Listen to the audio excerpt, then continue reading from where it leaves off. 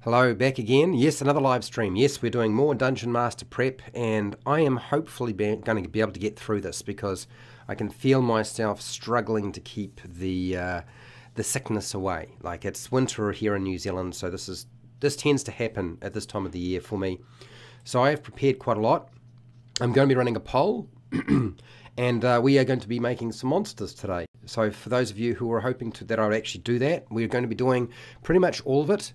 My suggestion to you is make sure you have pen, pencil, paper, have it ready, take some notes if you need to, and also to make sure you have some food, some drink. Make sure you are ready because there's a lot to take on board. I have built this based on what I do, and I also had some friends, some subscribers look at it, and I also actually had AJ Pickett look it over too, and he was very helpful. So you are hopefully getting a pretty good rundown about how to do this. How's it going, Dinomancer? Welcome to the stream. Okay, let's get into it. We've got lots to cover, and we also need to make a monster. So that's the deal. Is like I explain stuff, we do some Q&A at the end of my presentation, and then we make a monster together. And I show you how to do it, or how I would go about doing it, and hopefully in the simplest way possible. Okay. I think I have got myself cleared out. Let's do this. Hi, welcome to How to D&D. My name is Fred Weller, and today I want to talk about Dungeons and Dragons. And you could apply this to other roleplay games, but in terms of the mathematical side of things, what I'm going to be doing is a Dungeon Master preparation tutorial. This is lesson 3, and this is going to be building monsters. So we're going to build the monster from the ground up, the whole thing. Now we might have a few tips and tricks and things and prompts to help us along the way, but ultimately the idea is not to reskin. Like, I mean, if all we were going to do was reskin, then you wouldn't need me at all. In fact, would you need anybody if you were going to reskin? No, you probably wouldn't. So what is today going to cover? The overview is we're going to do monster stat block builders. So I'm going to talk about some of the different monster stat block builders that are available out there. There is more than one. I'm going to talk about inspiration for monster creation. So how do you go about sort of getting inspiration for that? Monster building process, the actual process of doing that. A lot of the monster story questions. I know some of you in the poll that I put up said, no, I don't need help with the story side of monsters. But since I feel that monsters are very much a story concept and not just a stat block, we're going to be doing that. And then we're going to be using today, I'm going to use D&D Beyond, the monster creator. It's free. You don't have to pay for it. If you're building everything from scratch, you just need to have an account. It doesn't cost you a thing. And there are other monster builders, as I said, but we're going to use this one for today to build the actual stat block. And then miscellaneous recommendations. And the intention is we will specifically build a monster. What that monster is will be dependent on those of you who are part of the live chat. That's sort of how it works. If you're here, you have the most influence over what takes place. So the objectives for today is to explain building a monster, concepts, stat blocks for Dungeons and Dragons 5e rather than other roleplay games, but the story side could be applied to any roleplay game, demonstrating how to do it, concept and stat block, and yes, we're going to make a homebrew monster. That's the practical side of things. Now, I will hopefully in the future be able to pull you into the live feed, but I unfortunately can't do that now. Right now on D&D Beyond, you will find they have a homebrew monster builder for Dungeons and Dragons 5e. It's available for free. This is the tool we're going to use today. It is the tool I would suggest you try out, and if you don't like it, try some of the other ones that I'll talk about. Okay, so let's get some inspiration for our monsters. Some of the inspiration that I have drawn from is I selected the things that I normally do, and then I selected a whole lot of things that other people have mentioned to me in the past. So your inspiration for your monster creation. I'm going to suggest a brainstorm page. This is where you just like do a quick sketch of what your monster is. It doesn't have to be fancy. And then you just write down a whole lot of ideas. And they're going to revolve around the questions that we're going to ask about the monster. Not just about their special abilities and what they can do in a battle or outside of a battle, or any special traits they might have, but sort of a lot of the other questions that are associated with creating a monster, right? I find that books and movies are a good source of ideas and inspiration if you're looking for something a little bit new. Everything has really essentially been done before, but we can take that, twist it, and go somewhere else with it. Also, I would say I've spent way too much time on Google search and Pinterest, ArtStation and DeviantArt. All those websites have a lot of really cool ideas, a lot of very clever and creative artists, and you may be able to just take an image that you like and then build the monster around the image that you have found, okay?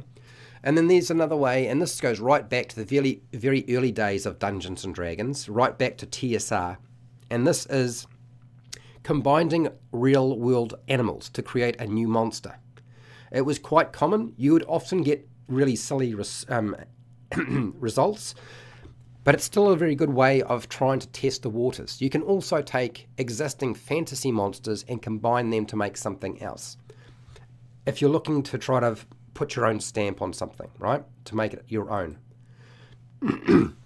Okay, so that's the inspiration side of things. Now, what's the actual monster building process?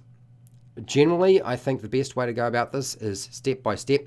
Start with creating the monster concept. That's not necessarily what it looks like or its name, but it certainly revolves around the basic concept. That might be as simple as a couple of words, it might be a sketch or a drawing, it might be what you're trying to do with it, but your general concept. Then you want to go with describing the monster, its appearance. It doesn't need to be a drawing. You can just write down what you think you want it to look like, and then developing some special abilities for it, something that it does.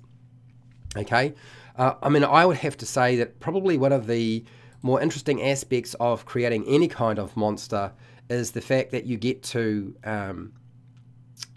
take that and turn it into something that is going to surprise your players. Like, essentially, that's what we're trying to do, is like, how do we surprise our players in some way with the monster we have created? And that's why we talk about special abilities. The next one is, like, give your monster a name that sort of matches the monster concept. Like, if the name is, look, one of the problems with names is, of course, like, every name has always been made, right? Every name is covered, right? So what can you do differently that somebody else hasn't done before? I can't answer that particularly well. You will figure out what you think the monster should be called when the name comes. I always find that once I have like a list of different names, I can whittle it down to a few select options, the one that I think is the best for that monster. Then we're going to make up the story or the history, the ecology, the habitat, and the lore for our monster. Now, I have listed off a whole lot of different things. It's all encompassing the same thing. It's essentially the story of the monster. I think essentially when you look at something like Dungeons and Dragons specifically, the concept of the story or adventure that players are going to interact with is a story of these heroes or these characters interacting with a monster. Not necessarily fighting it, but the story of their interaction with that monster. That's almost all of Dungeons and Dragons. You can have variations.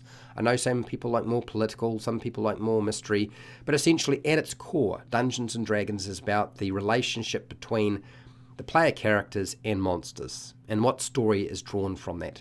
Okay. Then we're going to go through the process of building the monster stat block and doing all the maths and chasing all of the mathematical, well, essentially we're going to try to chase the mathematical unicorn in the stat block creation process. I'm going to give you some shortcuts, of course, because you're going to need them, and I'm going to need them, otherwise I'll go insane. I can assure you I've spent many hours doing this and finding myself pulling my hair out, and I don't have enough as it is, because I simply have tried to do it perfectly. And sometimes you've got to understand you don't necessarily need all of the numbers. So we're going to go through the process of doing that as well. Okay, now I have been talking a lot about monster story, and so I have enlisted the assistance of other people, not just my own brain and my own creative ties to anything. I did enlist the assistance of AJ Pickett and some other friends. Thank you, William. And we have put together sort of a list of the different things we think you need to build out the story for your monster. Okay, so where does the monster normally live? Like its normal habitat. It might have a lair, it might have a type of terrain that it normally lives in. You're going to establish that. Why is the monster in its current location for this adventure? It might not be in its normal terrain. It might not be in its normal home. So we need to answer the question as to why it's in this different location, if that's the case. Why does the monster, what does the monster want? Or what does the monster want from the characters? Now, you can answer both those questions, because what the monster wants in general might be slightly different from what the monster wants from the player characters, particularly if it's an intelligent monster and it's not just a num num num I'm going to eat you sort of monster. What makes the monster unique? What makes the monster scary? Okay, if it's meant to be scary. Not all monsters are meant to be scary. What I'm going to say is, like, if you're going to try to put together something that makes it unique, sometimes it's a good idea to combine a few different ideas or abilities into one, and then you'll sort of get the idea of what your monster does. So sometimes if you've got sort of different things going on, pull them together, put them in the same place. So what does it feed on? How does it survive? What is the monster's territorial range? Like, how far does it move from its normal terrain or across its terrain? Like, it's got to have a home of some kind, unless it's completely nomadic. If it's got a lair, like, how far will it range from that lair? That's what we're talking about, territorial range. What does the monster, or how does the monster sense creatures or prey in its environment? If it's hunting like living creatures and it's not like a veggie eater, like, how does it actually sense that stuff? How does it sense other creatures, but also how does it sense prey if it eats meat? What does the monster ignore? There will be things that the monster doesn't have any interest in, and so will ignore. So we might need to put that down as well. What does the monster? So how does the monster communicate? Like, is it clicks and whistles? Is it through smell? Is it through body language? Like, you know, a lot of that is sort of there. How does the monster reproduce? Yes, I know what you're thinking. Like, really? We're going to go as far as like its reproduction? Why not? I mean, it might be as simple as it doesn't reproduce and it was created by a wizard. Like, we can answer a lot of questions in terms of monster reproduction. What crazy wizard made another monster? Oh gosh, really? They've got another owlbear. How does it change the environment by living in that specific place? Because often when a monster or a type of monster or a community of monsters is living in a particular environment, it actually changes the way that place sort of operates. And so we might need to answer that question as well. So we've got quite a few different questions with regard to story. You're not necessarily going to be answering every single question, but we're going to do our very best to answer as many of them as possible. Okay, I just need a quick break. Bit of water so I don't lose my voice. Okay, moving on. D&D Beyond monster creation. So my advice to you is it's probably one of the better tools to use out there. You don't have total control. By putting it up onto the website, you kind of do lose creative control of it. So you may decide that you're probably better off to use a third-party builder. But because we're going to be using this today, this is what I'm going to suggest. Sign into D&D Beyond, create a login. Okay, if you have an account already with Wizards of the Coast official website, then you'll have a D&D Beyond account already. That's what you use essentially. Okay, select the collection tab and then go to Homebrew Monster option. Okay, you're going to select the create from scratch. We are not going to use a pre-existing monster because there's plenty of people already making videos about that, and we're not doing that. We're actually doing all of the work. We're going to consult the Dungeon Master Guide for Dungeons & Dragons 5e, and specifically the page we are looking for is page 274. That provides the quick monster stat block table. Now, I know a lot of people are thinking, why are we going to be using the quick monster stat block table? Because by using pre-existing monsters from the monster manual and finding one that's as close to what we want is not building from scratch. And two, a lot of the monsters in the monster manual for Dungeons & Dragons 5e aren't necessarily built very strictly on the system that they have put in the Dungeon Master's Guide. Now, we're talking a little bit about CR rating. Now, I've already mentioned that I despise the CR rating and the concept of monster level and the concept of using formulas to try to figure out difficulty, because I don't believe it actually is plausible to do so. None of it has ever worked. The stuff in 3E, 3.5, 4E, and now 5E. And frankly, I think the same thing applied with Pathfinder First Ed Edition. Don't tell me that Second Ed Edition has done it better, because you can't do it. But it's a guide, a very rough guide. Okay? This is more of an art. Like building monsters and stat blocks, I was talking to AJ and I was like, how do we communicate to people the concept of building a monster to a challenge rating to get it right for our party?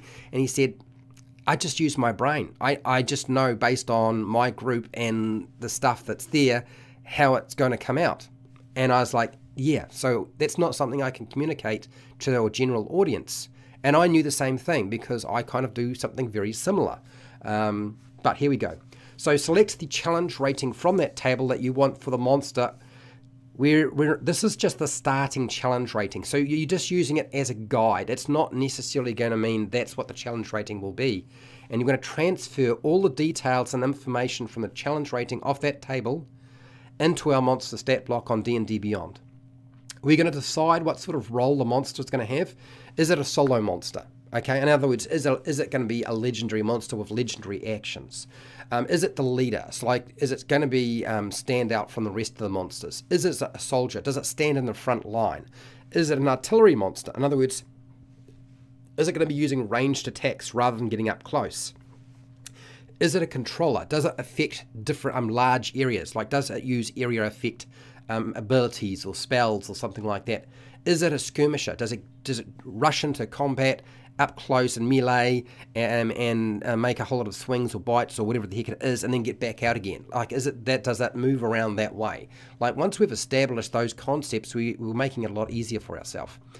Build the monster's special abilities and attacks. I would suggest using the Dungeon Master Guide for D&D 5e. It has a table for monster features. It's on page 280 through to 281. Now, we can also make up our own special abilities. We don't have to just select one of those that are already there, but this is often the easiest way to get a lot of it done. It has pretty much all you need.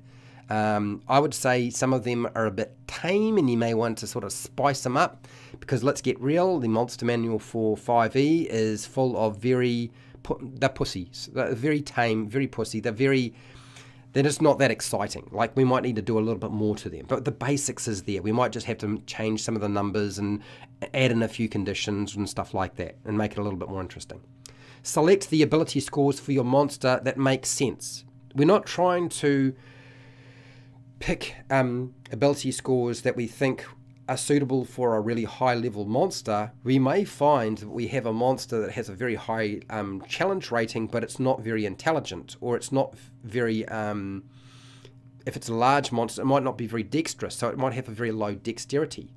Okay, so those are things that we'll consider. And then we're going to make all of the mathematical adjustments to our stat block for the monster. Now, it's not going to look like a professional product put out by Wizards of the Coast or a third-party publisher, because we're using it for our game.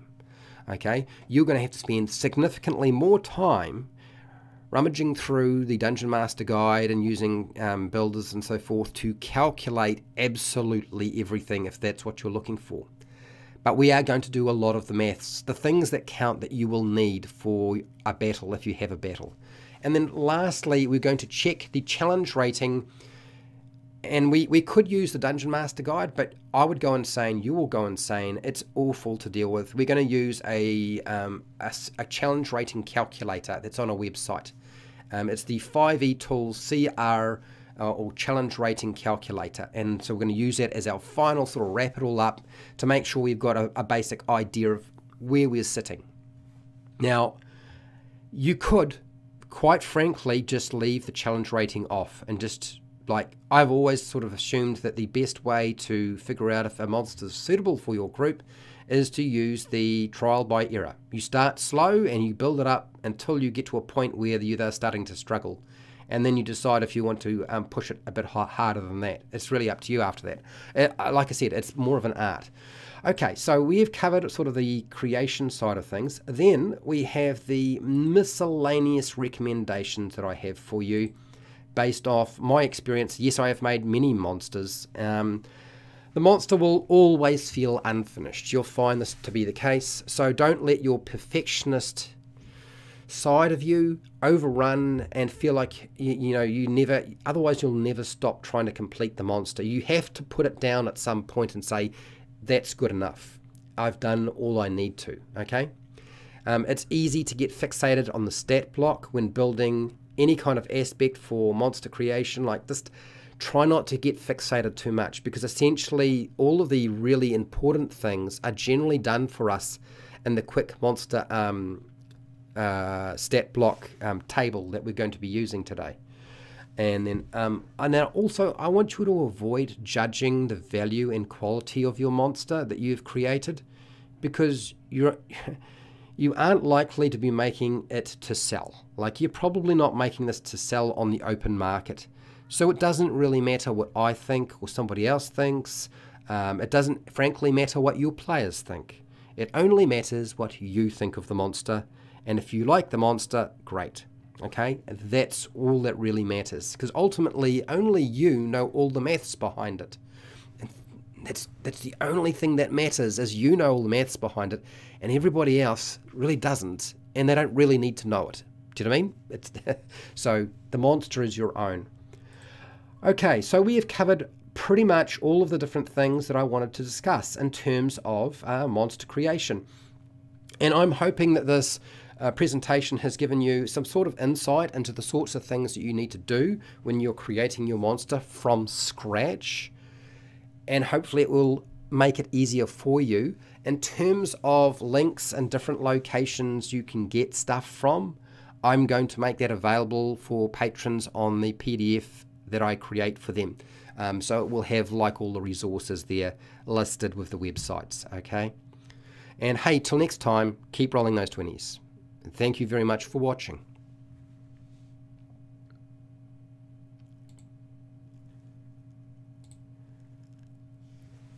Okay, I'm not gone. Let me switch over to my webcam, and I will go through the chat very quickly to make sure that we have covered all the things we need to. It also gives me an opportunity to open up on my phone the chat. No, I don't need this. I do need that. And that will just allow me to keep a track of things while I'm shifting over, because we're going to be using a Google Doc, we're going to be using a website, all of which will, skip that, I don't need that, thank you very much. And then it should be running. Is it live? It is live. Okay, all right, so it's trying to catch up. So let me just go through the chat here with the webcam first, and then I'll move on. Let's have a look at the poll too. I want to sort of get an idea, I want to gauge, like, how interested are people. I think you're going to be much more interested once I start saying stuff that you want to hear. In other words, actually building the monster. Look, to ensure that this class keeps going, the best way to do that is to support me on Patreon. Like, all of the stuff we do here will go to Patreon. Like, the presentation, the PDF for that will go to Patreon. You'll get all of that with all of the links and resources, okay?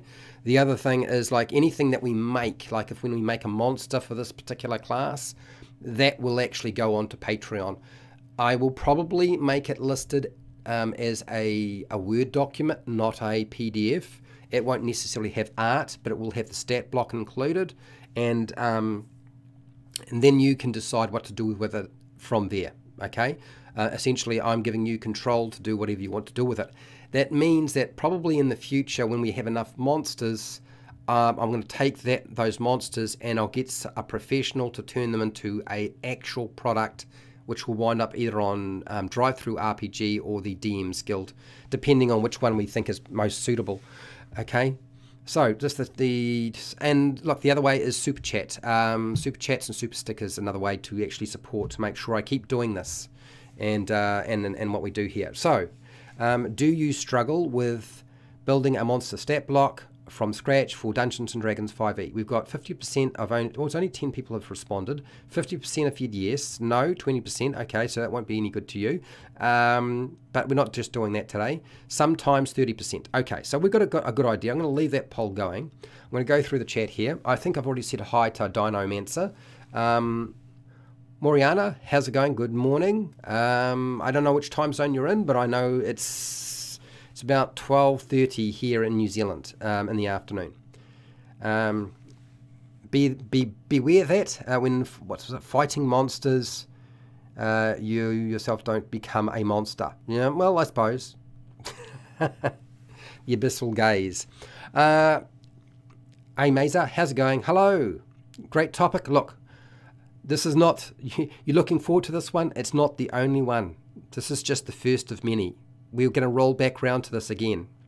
You like the format, Soltron? Now, I think I recognize the name, Soltron42. I'm just trying to remember. We have talked before. You like the format. The format is designed to be like a classroom, and that's why I used the slides to begin with. You can catch part of it. Well, I'm glad that you were able to at least get some of it. Some good points. Yeah, you do need to put the perfectionist side away, otherwise it's going to be a problem. Jeef, how's it going? Yes, it is going to become, you're going to become a regular. Well, I have a regular feeds going now, like it looks like it's 6 days a week now. We're into full-blown. The computer is showing up, we just need to install it, and we're still trying to find a railing system for the 6K camera, which is supposed to fit somewhere. We haven't figured that one out yet, but we're getting there.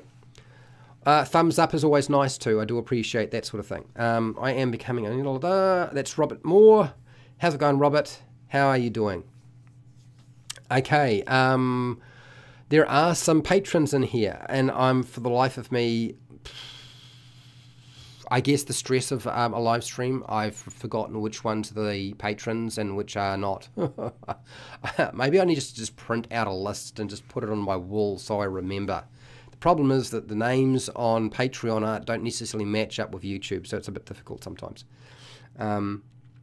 Okay, so some of the best DM advice around. Thank you again, Mr. Wheeler. You are welcome. Like, let's do a monster, shall we? So this is the deal in terms of a monster. I decided I have prepared something that I will build. I've already decided on something we can build, but I'm quite happy to ditch that and build a monster for somebody in the live stream. So I was sitting here and I was thinking, okay, so how does this work, Fred? And I was thinking about a $20 super chat and I'll build your monster. But you need to have, good Robert, I'm glad you're okay. But you need to have, if you want me to build the monster from scratch, I need to have a basic concept idea that we can build from. Otherwise, it's going to be too hard because we've also got to do a stat block and we've got limited time. We've got about an hour and a half to get it done, so that may be well and truly enough. But you also need to ensure that I can get hold of your email address so I can send you the monster once it's built. Otherwise, it's going to be very difficult. If you're a patron, you're going to get that information anyway. But if you're not, so if you super chat for $20 and I will build the monster for you, and so will the people in the in this live chat. Otherwise, I'm going to do something else that I had in mind because I have a strange sense of humor. I had selected something that appeals to me and may appeal to you, and it's kind of odd, but it will prove, it will allow us to test all of our tools and figure everything out along the way. So I'm going to give you time to think about it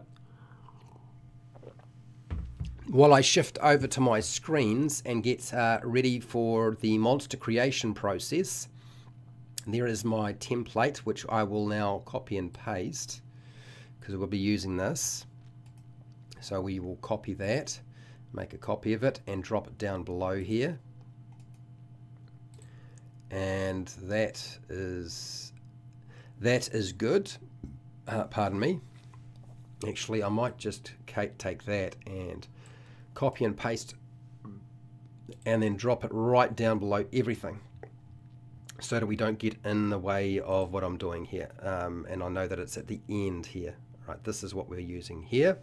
Okay, and then I'll make sure that we have D&D Beyond up and ready to go. I will shift over to my screen so you can see everything that we're doing. Okay, so for those of you who are like, oh, I can't see anything, Fred, don't worry, you will be able to see everything very, very shortly. We will do all of that. Okay, right, so we've got D&D Beyond up. I do not care about that. Thank you very much. We'll turn that off. And we'll just wait for the website to be refresh. Good. Okay, it looks like we are shifting into whatever I have decided to create for today.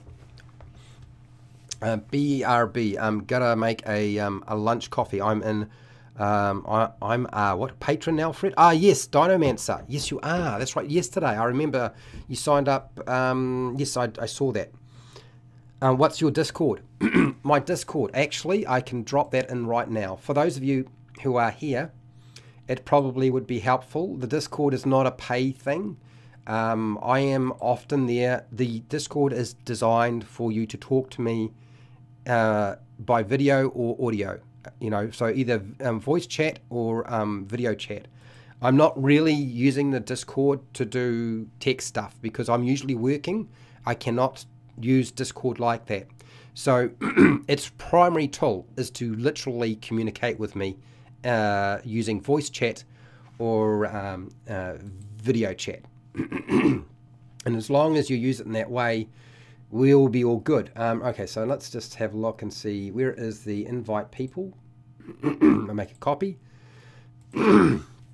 Now I normally each month, at the beginning of each month, I send out an invite to all of the people on Patreon so they know that the Discord is there. And then they have the choice to decide whether they want to join. So I've just dropped that. Anybody can join. There's the Discord. I am there, usually working on stuff. That's the whole point of the thing. It's like, that's where I work. And that's where I get people to give me feedback on what I'm doing. Agile Monk. Keep it up. Thank you, Agile Monk. Right. So, Agile Monk, you did a $5 super chat. I was looking for a $20 super chat. So we're going to make the monster that I've decided to select. The monster that I have decided to select for today, you may have guessed or may not have guessed, and it's the one of many that I will do. I was watching the Ghostbusters last night, the original movie, not the new ones or anything like the original movie.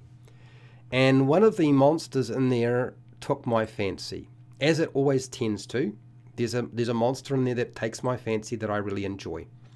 And so we're going to utilize that monster. You're probably not completely sure what I'm talking about, but for those of you who are aware, it's no, I'm not going to show you that just yet. Actually, what we're going to do is, maybe I should just do this. This is what I'm talking about. Agile Monk. Well, do you want the Stay Puft Marshmallow Man, or would you like us to build your monster, Agile Monk? So I am all prepped and ready to build the Stay Puft Marshmallow Man. There you go, Fred. Have it. Appreciate all you do. Cool, blimey, Agile. You've been giving us a lot of money. This is your opportunity. Do you want me to make your monster, Monk, or do you want me to make the Stay Puft Marshmallow Man? Go for it. Let's make the Stay Puft Marshmallow Man as a actual monster for our game. What do you got here? Soltron. And yeah, the classroom format is great. I really tried to get into my son's after schools club. Yep. So it's right. Yeah, good. I'm glad. I'm glad. This will be hilarious. I've already sort of pre-planned in my head what was going to be going on with this. So we have our monster concept. It's a giant, should I say, a huge marshmallow man, and his name is Stay Puft. Okay, he's going to have some special abilities. So from the movie, I'm pretty sure we can establish that he has Siege Monster. He's going to be able to stomp. He's going to be able to grab things. He's going to be able to slam things. He's going to be able to bite something and swallow it. Oh my gosh, do I want to do that so much. And he's definitely going to be vulnerable to fire, because when you eat marshmallows, you need to ensure that you cook them over the fire.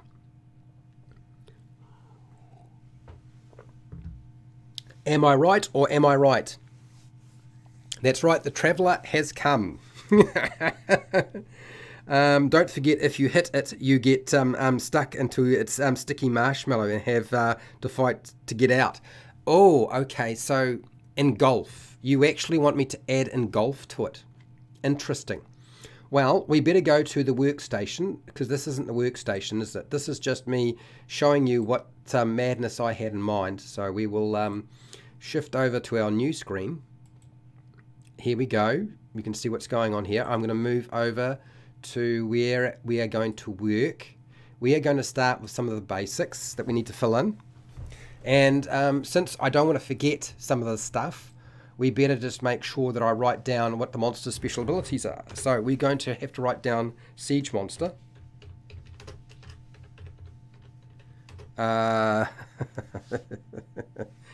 If you survive, the town gets a feast. Exactly. Siege Monster. Sorry, engulf. We need to make sure we have the stomp. Stomp, the slap, and grab. I think we can actually combine slap and grab. And I'll explain, because of the new grapple rules that are being play tested right now. I think they're a very good idea, and actually I've always thought it would be much more sensible to do it that way. So we're going to do that, and we just stomp, grab. What else did we miss along here? I was looking at, what was I looking at before? Did I miss anything? Let's just have a look to see if I missed anything. We will return to my screen. We'll whip back over here. I got Siege Monster, Stomp, Grab, Slam. Oh, Bite and Swallow, and Vulnerable to Fire. Yeah, we need to make sure we get those. Bite and Swallow and Vulnerable to Fire. Okay. All right. Bite and Swallow.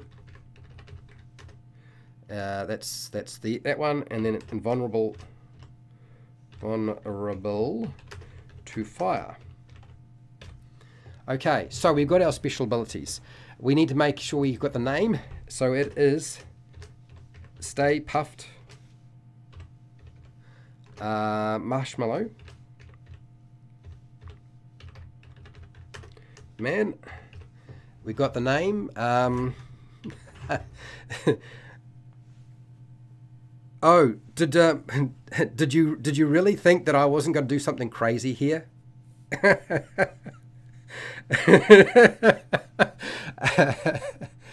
Monk's got a really good sense of humor, if you haven't figured it out. Okay, so what is the concept? A giant humanoid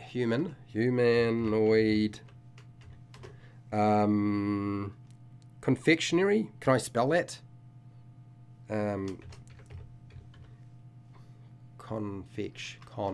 I can't even remember how to spell confectionery. Oh my gosh. Really struggling here with my brain. Oh, that's C-O-N, confection. Come on, confectionery monster. Okay, oh, can't spell. Thank God that's working. What does it look like? It looks like a giant Marshmallow Man. With a sailor hat.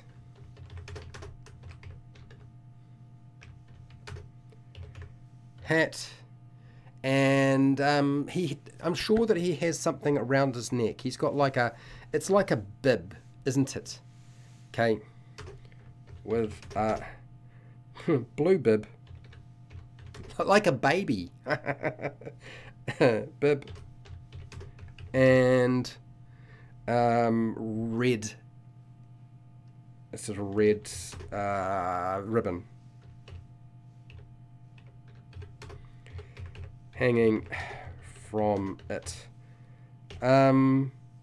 Yeah, I think we hanging from it.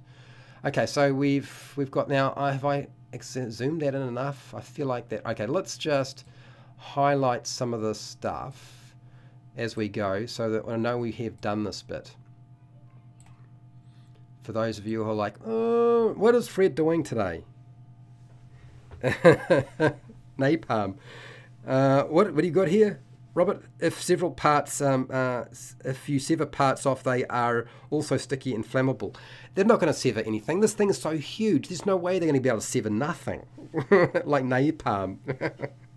Wizards of the Coast needs to add this to that that giant book they're releasing. I don't think that legally they can.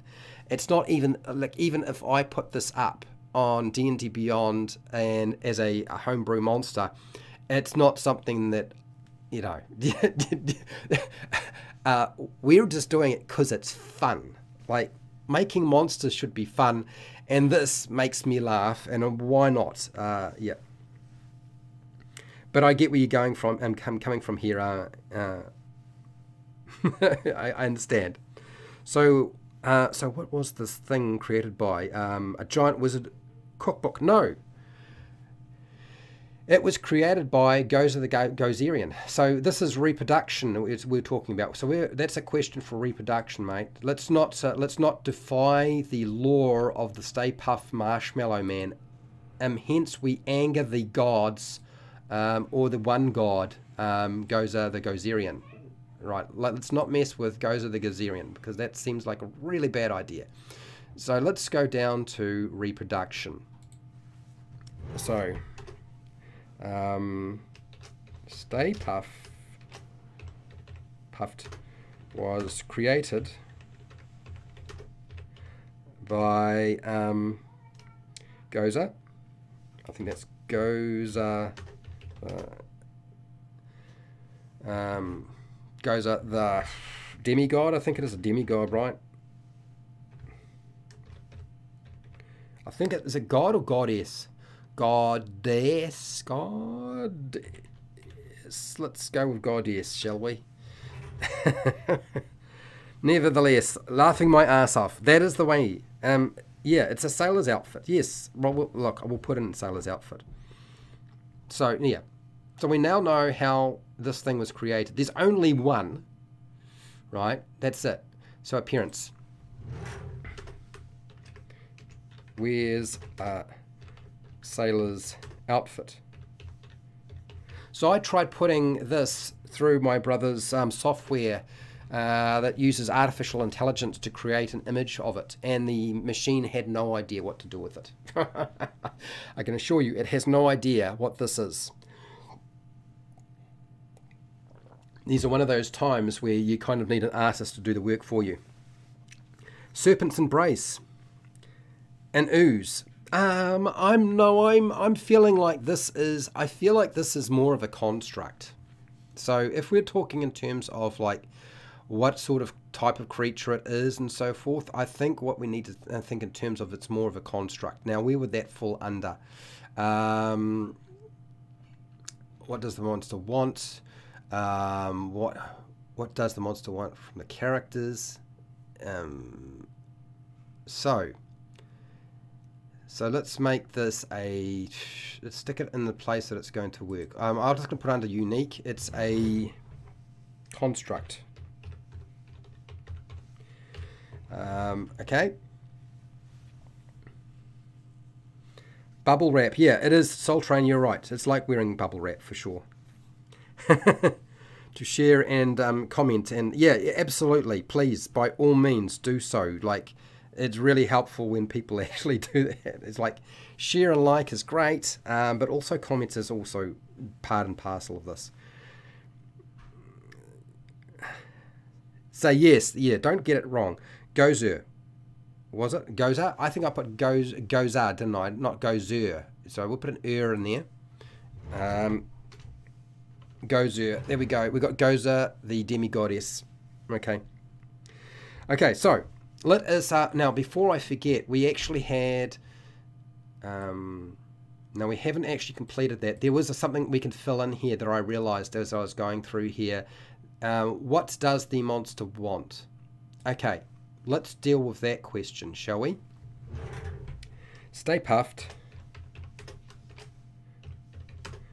wants to have a good time. Have a good time. In the city. And get laid. And get laid. Did I get it right? Laid? Isn't laid an egg?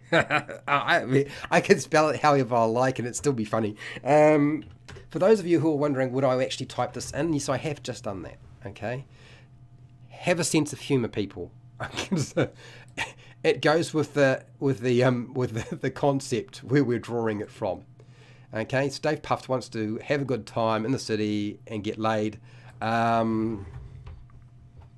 destroy the city, absolutely.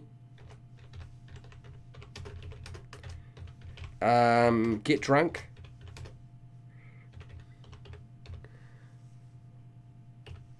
Oh, get drunk and eat lots of people. Of people. Or beings. Beings, people, beings. I'll just put people. It's fine. It's all good. So, I think we have nailed down what does the monster want. Okay. So, and then what does the monster want from the characters? Right, so wants so Stay Puft wants their flesh to feast on. Oh dear. Okay. All right. Okay. All right. Now I'm definitely taking the piss. I am really just. If somebody can think of something more elegant in terms of a motivation, in terms of the characters, but I think Gozer was trying to get rid of the characters, right? So we this is what we want. We just want to eat them. He also wants to find giant chocolate bars and massive graham crackers to make monsters s'mores. Monster s'mores. I am lost, but I'll still put it in.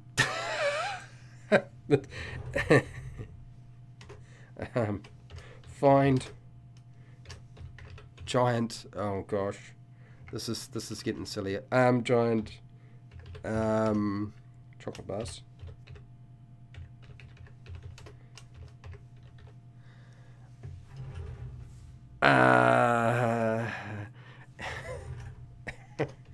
And graham crackers.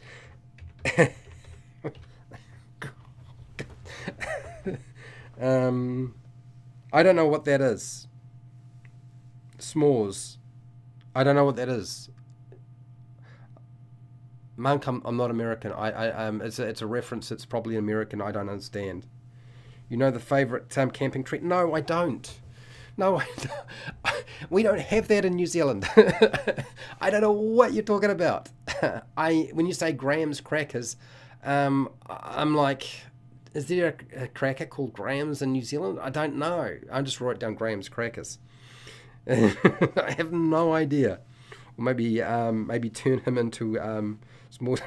Anyway, I'm kind of tempted to add in what he wants is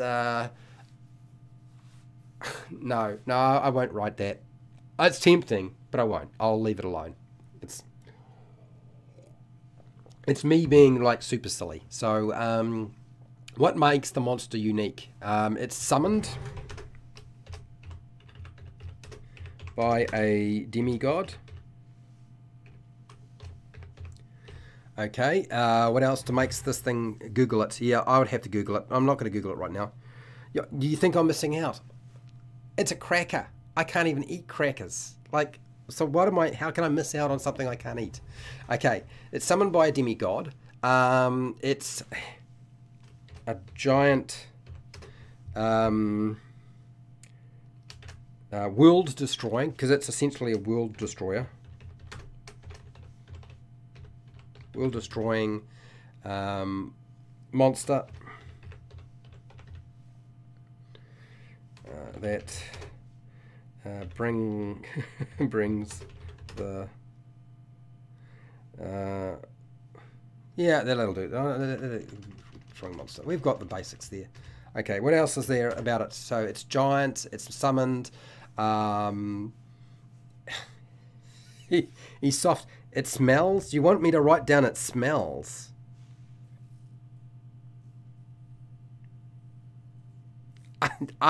Robert, you're losing me completely. I know you're trying. Hello, Jamie. It smells. Okay.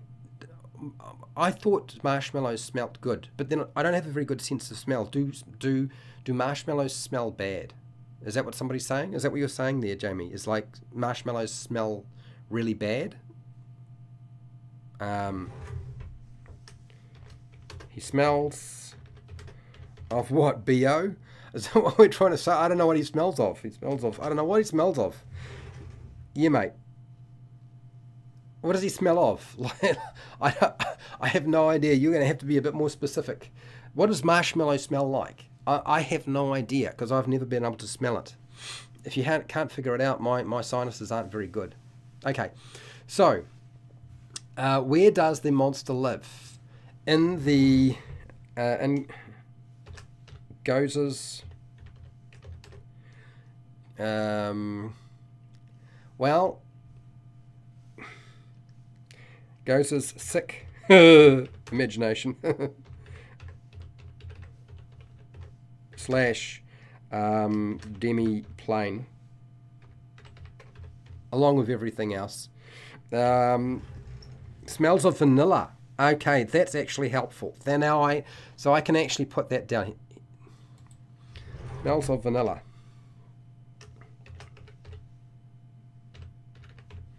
Awesome. Tracks of difficult terrain. He probably would. He leaves tracks of difficult terrain.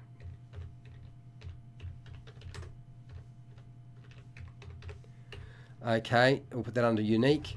Right, we need to go back. I want to get to where he lives. Because it is a construct, so it doesn't really have a place that it lives as such. Just make sure we are covering all the questions as we go. We kind of have jumped around a little bit, but that's sort of going to happen when you're doing this sort of thing. Then we need to, why is the monster in its current location for the adventure? Okay, so Stay Puft.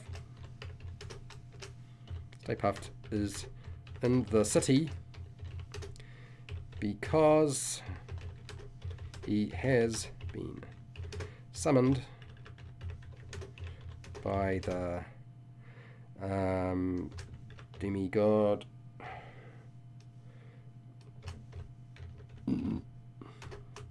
Goza and a foolish character. Okay, so now a lot of you have got plenty of reference. This is why I'm using Stay Puft, because most of you will probably have watched the movie, know the creature, and therefore you've got a lot of sort of existing knowledge and information. It's easy to fill out. If we were doing a monster that you had no idea what it was, and we were dealing with just a concept or a picture, it would be much harder. But I think we're doing all right. So we know why it's in the current location. Okay. Okay, and it's been summoned to destroy world.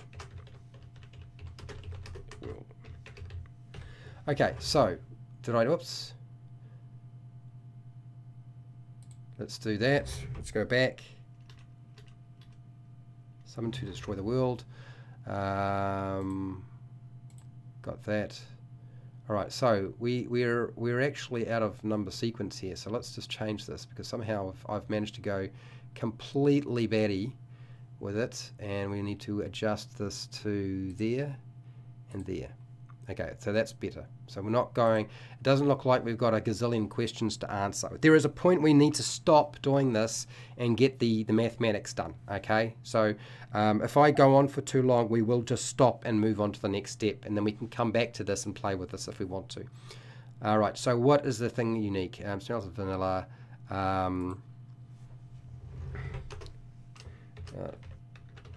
Swallows, victims. And what else can we do with this? We can destroys buildings. Yep.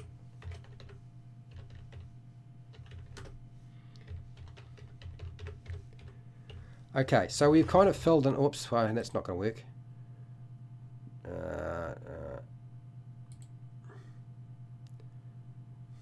Destroy buildings. Okay, so let's say that we've. I think that's what makes it really relatively unique. Vulnerable to fire, immune to force. Immune to force. Okay, so what makes unique? We're actually looking at its special abilities. So let's go back to that. Special abilities, immune to force.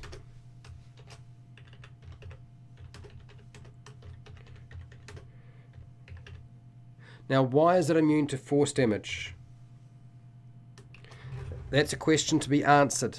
So, Dino, you've given me the information. What's going through your head when you're thinking about that?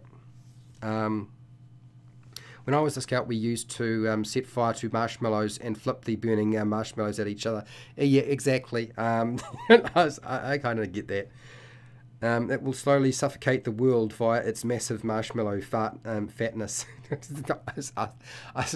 For a second there, I was like, are we adding in farting to this thing? And I don't know that that's such a great idea. You are late, big kid, you are late to the party. We are creating the Marshmallow Man. So far, we've done pretty well. We're actually on track for what we need. It's like a watery substance. I get what you're saying. So it would be like, it's like if you would punch somebody who's, which you wouldn't do, but if you were to punch something like water, you're not really getting anywhere, right? So force against it's not going to work.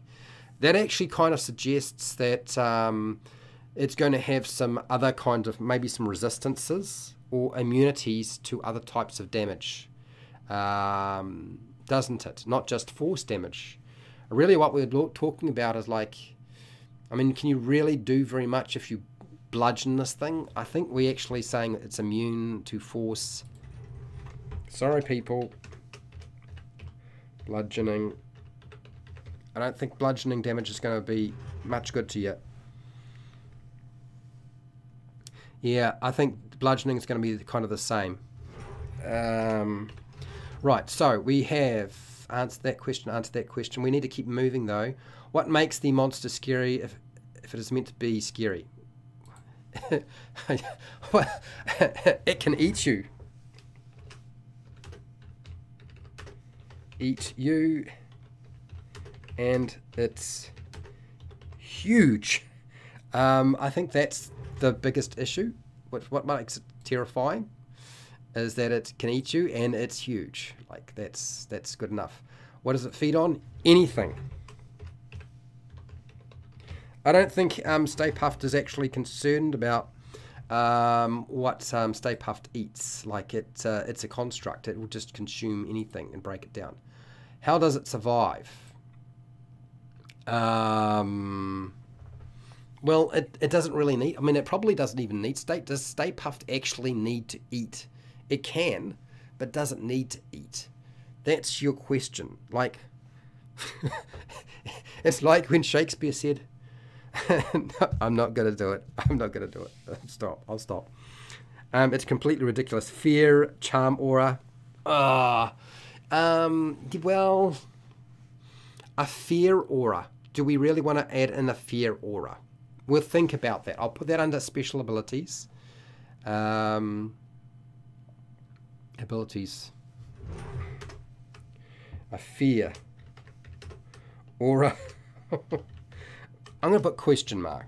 My general feeling is that if you can see it, you're in its aura. I think that's the problem. Let's try not to make this thing too devastating.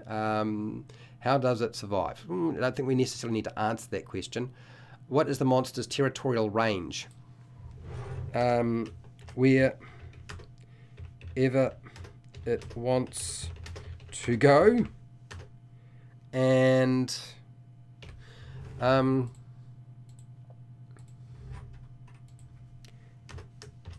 where Gozer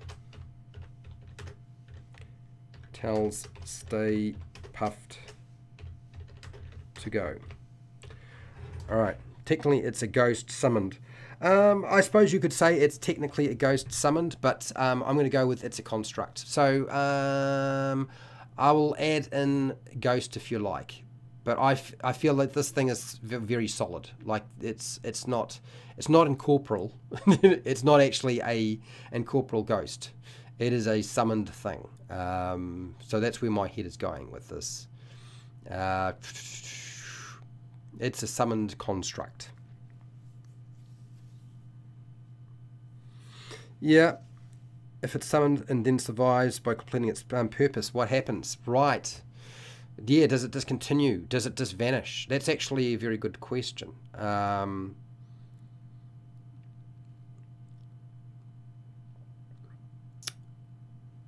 going to leave that for you guys to answer. I'm going to leave that unanswered. What does the monster ignore? Okay, so anything it can't see or eat. How's that? How does it communicate? How would a giant marshmallow man communicate? It's like a... How did I manage to ask questions like this? It's because I decided to do a Marshmallow Man and a live stream.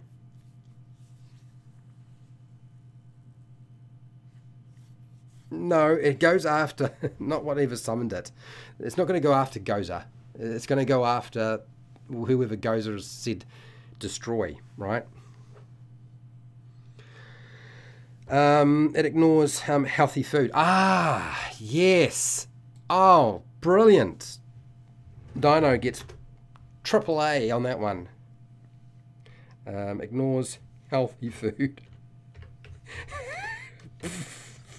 See.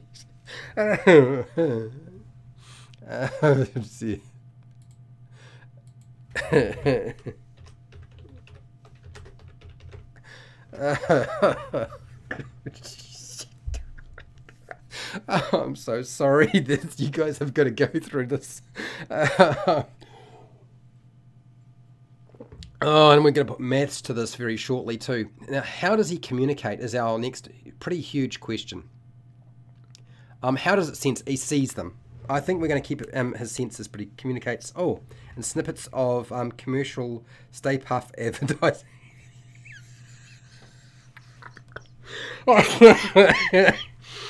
Oh no.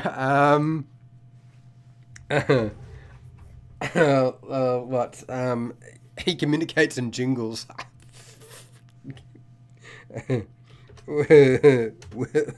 with can be attached with broccoli. How does broccoli come into this? With short, oh, geez, here we go. With short jingle like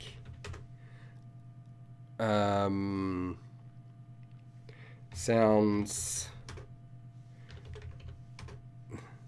Hi, how's it going, Jay Lauren? We're making Stay Puft, and things are getting a little bit out of hand, but we'll hopefully get it back on track. I'm trying. With short jingle-like sounds. I think that's the best way. Like, I mean, I don't even feel like he'd actually be able to communicate in actual words. With short jingle-like sounds. No language. I mean, really, is there such a thing as Stay Puft Marshmallow Man language? No language. Probably not. Like, Akenda speaks in mimicry. Oh, he can mimic. I like that idea. Like, yeah, it's like a little baby. Mimic. Mimic. Mimicry. Okay, we'll put mimicry in there.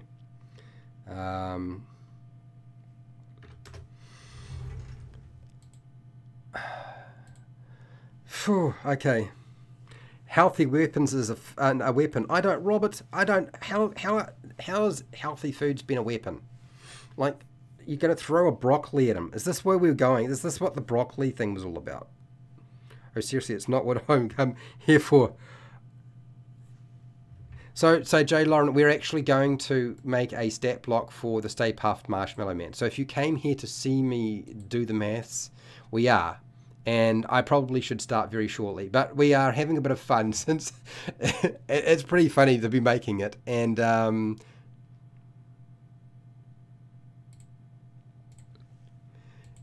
we couldn't help ourselves. I can't help myself.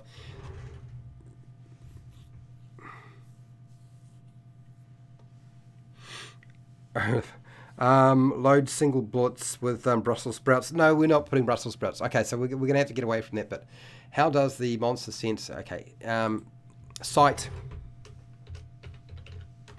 and sound. I don't know that he has any ears, does he? I don't think he would be able to smell. I mean, does Stay Puft actually look like has he got any nostrils? I don't think he's got any nostrils. Can't smell. Okay, no sense of smell. No sense of smell. The problem is not finding broccoli. You have to cross the streams to stuff. Okay, and go with it and say carrots. I like more. Okay. All right. So, okay. So let's let's just highlight that. I think we've got our senses sorted out. I'm pretty sure Stay Puft does not have nostrils. Okay, so now I need to get the Dungeon Master Guide, open it to the page that I had suggested that you open it to in the first place, so that we can actually do this. This is going to be interesting. And we're going to move over to a different screen. For those of you who are like, what is Fred up to? Well, here we go. Plunge right in. And we'll follow the instructions that I had given you before. So this is D&D Beyond. This is where we're going to build our monster from the information that we have.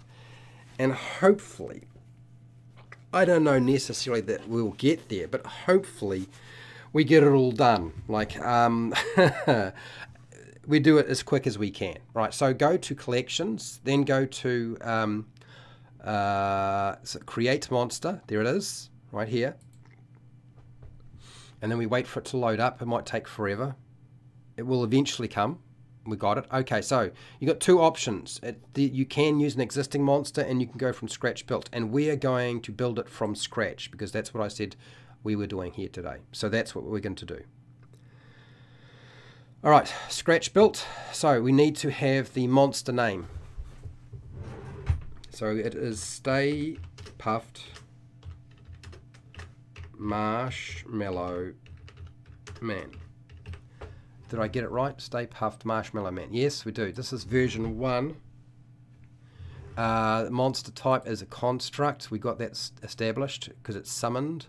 It doesn't have necessarily a... No, I don't think that sort of works for us. Let's get rid of that.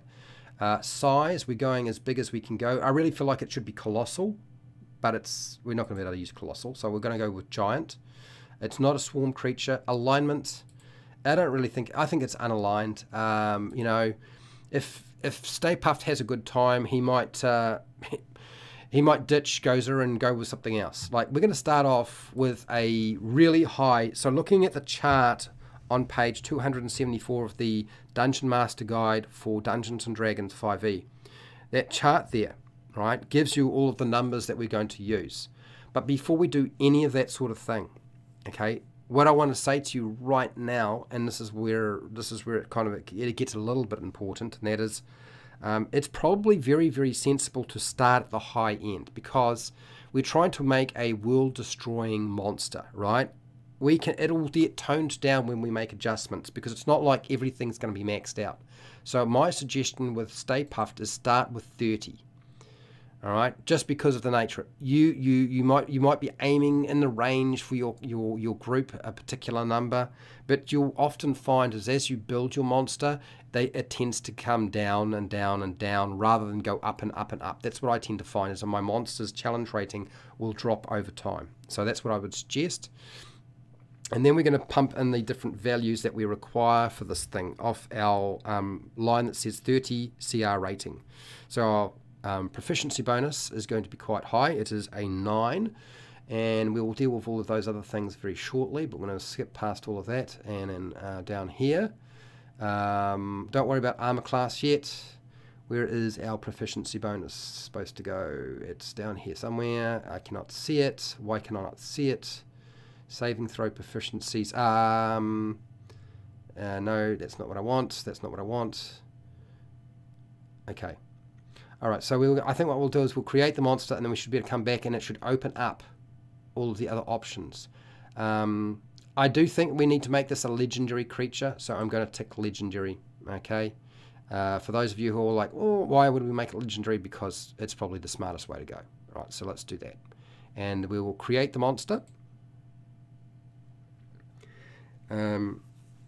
Yeah, no, that's exactly right. You get them laid, and you're all good. Okay, so that should hopefully have given us the beginnings of what we need.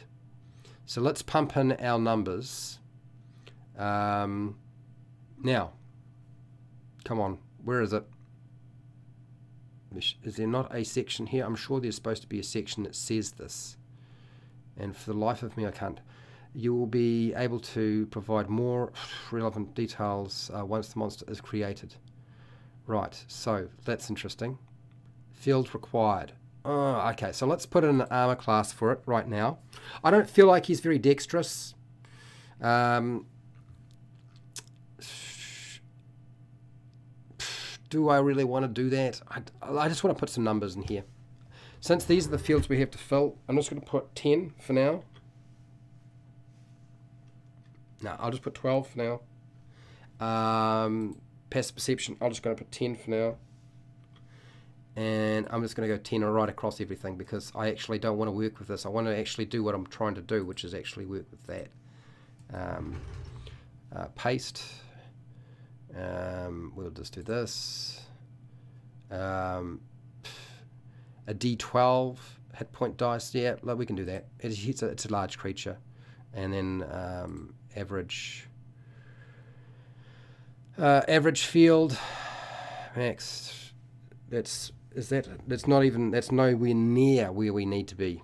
Okay, but we'll put that there for now. And this is 10.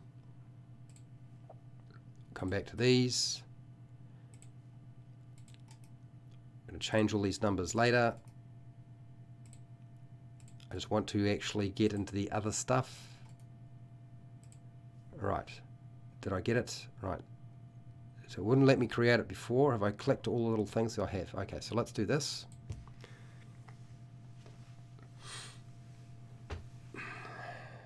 Right,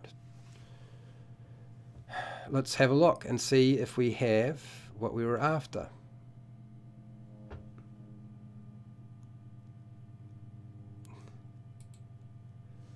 Okay. The average should actually be more like 303. Come on, you silly thing. So one of the problems with this thing is, so on the chart you'll see it says 300 and, is it 303? So that's damage output. That's not the damage hit points. It's 806. Good Lord, here we go. All right, so let's go back into the information now that we finally got the thing to make it. Yeah, legendary actions, we're going to have to do some. Sorry, people.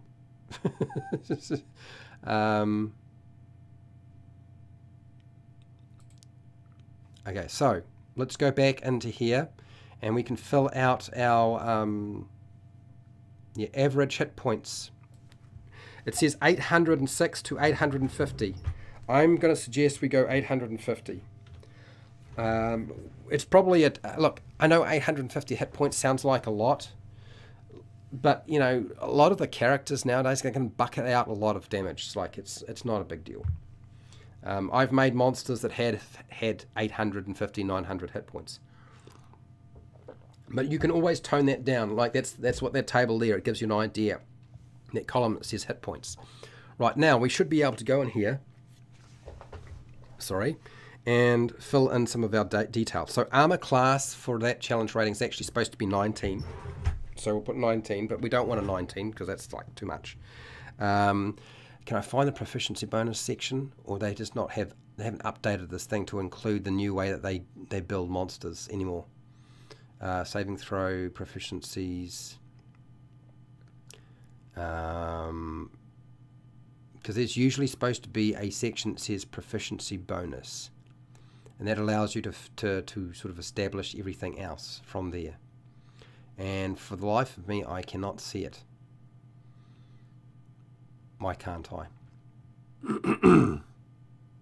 Okay, anyway, we'll add some languages. No, we're not adding languages. It's got no language. Forget about that. Senses. It does have senses. I don't feel like he would have dark vision. So, do we really want to give him some skills? What would Stay Puft have as a skill? Like, that's a good question. Movement. We need to deal with movement. Like, the speed. He can only walk. Walking speed. There's no flying going on here. I'm going to give him a... Is it 50 or 60? He's pretty big. Let's go with 60 feet. You're not going to be outrunning him. Notes. Do I want any notes? I'm tempted to write something like, if he falls over, he can't get back up. But no, I won't do that. We'll just put 60 feet. All right, so skills. What would he be skilled in? He's a sailor. Survival? He is a construct. We don't necessarily have to give him any skills. But I'm going to give him survival for that. Base value. Additional bonuses. Well, monsters base skill bonus. Typically, this is the ability score. Yeah, so we need to actually deal with that later. So we'll come back to that. So we'll just go save. Right. And sensors, I don't think there's anything that would be appropriate in terms of his sensors. I think everything would be too specialized. Blind, no, don't want to give him any of that. So we might actually just skip that, cancel. And languages we're going to skip, and we will go into the other stuff that we need to do. Right. So there is a little bit of maths that we have to do in terms of building him so that he actually works out. Average damage we're trying to do is 303 to 320. That's per round. No, that sounds like a lot. Okay, it is. It's an immense amount. But we'll put that down as 320. I think on the top end, because like Wizards of the Coast has not made any adjustments to anything they do nowadays, so it's sort of like it's a bit awkward. Hit points, die counter.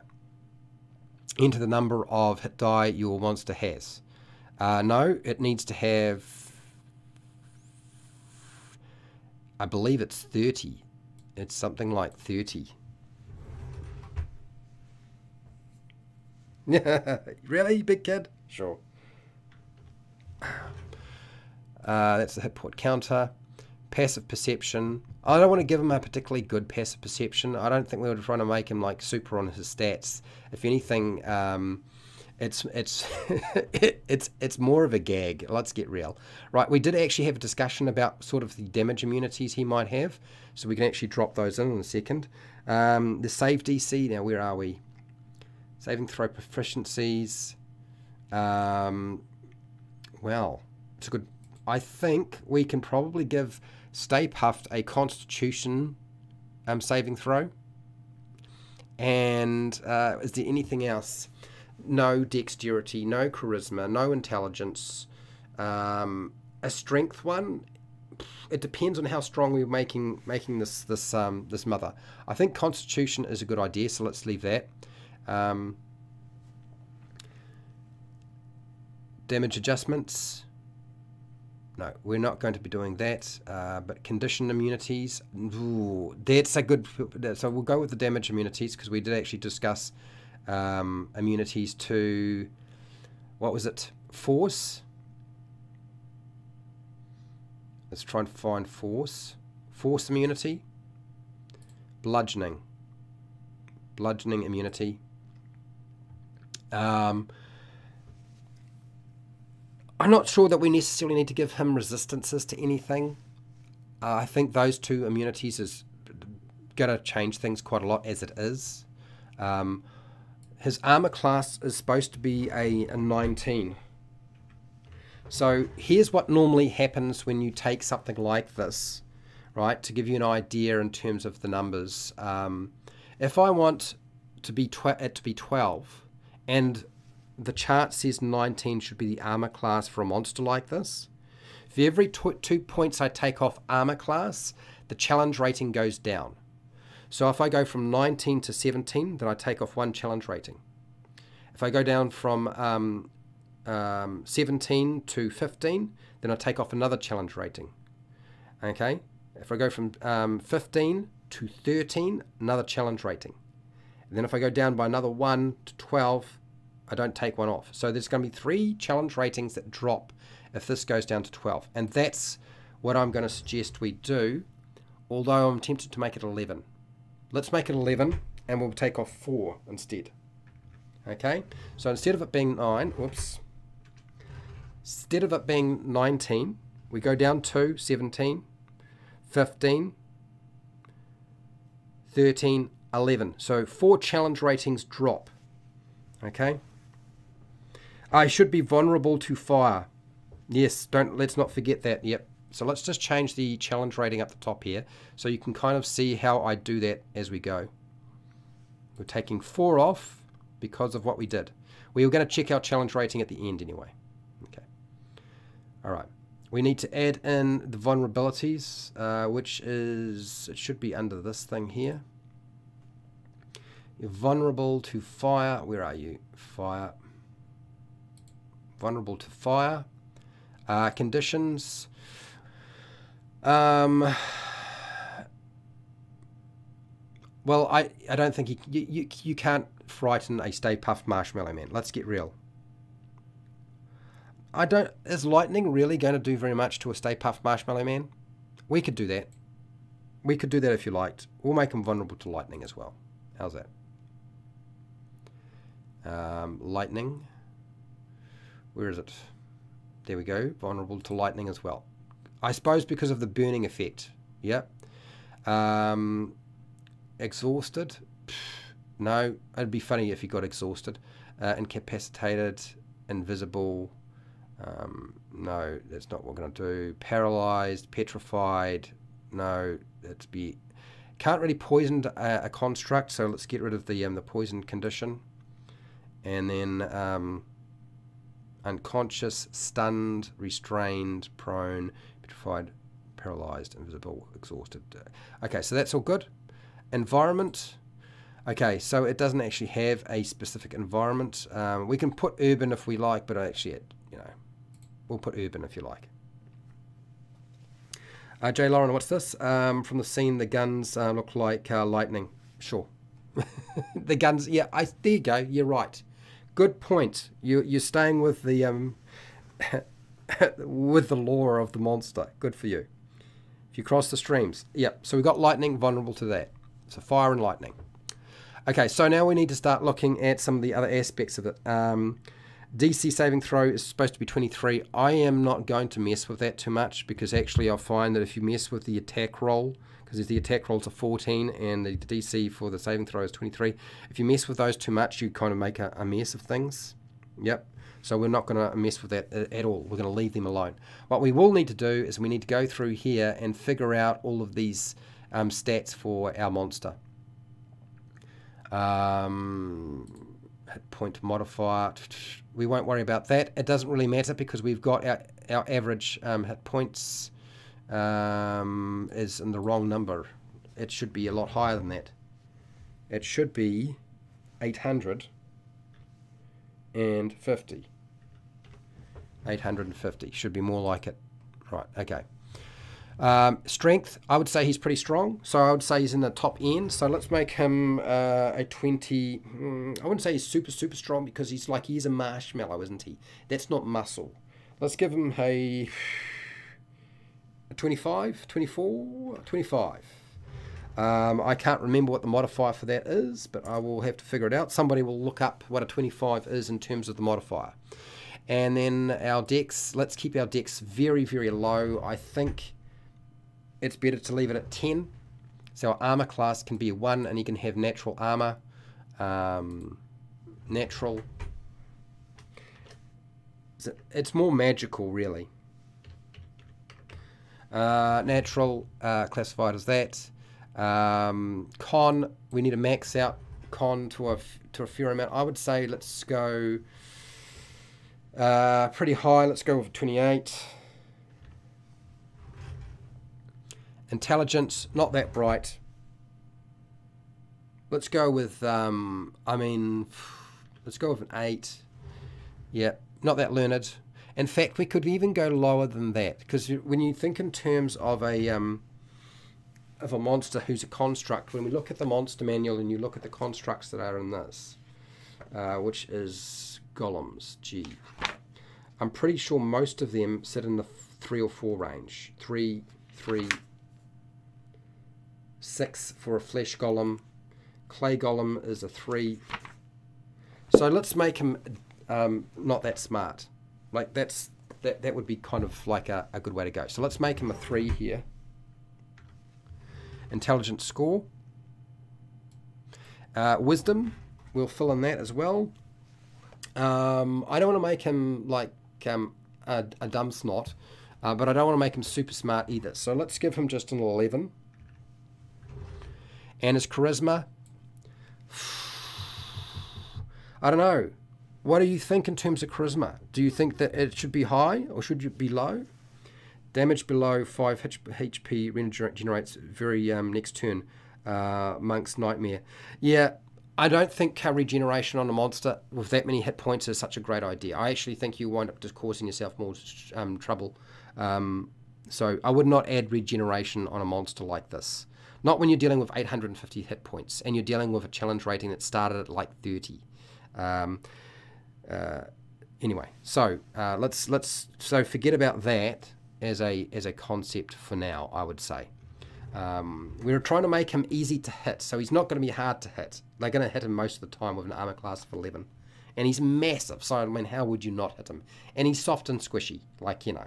Charisma, we'll just leave that at, I feel like he's got quite a bit of charisma. I'm going to give him a 12. Like, you know, who wouldn't want to go out with Stay Puff? Okay, monster tags. Well, let's have a look. Construct, we'll put that there.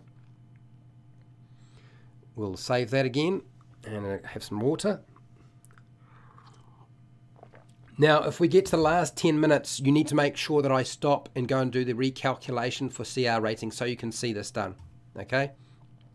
So if we get to if we in the next 20 minutes, I need to go and make sure I've done that bit. Right, well, we need to put some monster bits and pieces into this thing, because right now we've got nothing. We're not going to worry about the description because we've already done a lot of that work already, and we could cut and paste, but I'm not going to bother. I don't want to do anything too outrageously difficult. So let's start off with dealing with our different things that we can do. What were we supposed to be putting in here? I believe there's a number of different features that needed to be included. Let me go back and have a quick peeky at where I was. Sorry. Where's my little notes? Under abilities, siege monster.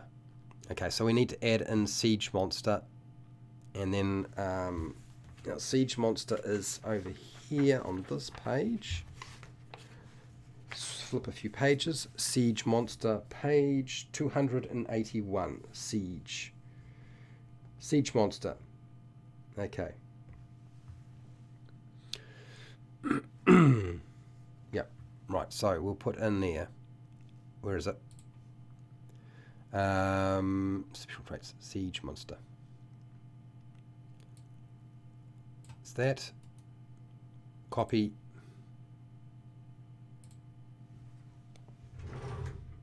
Drop down.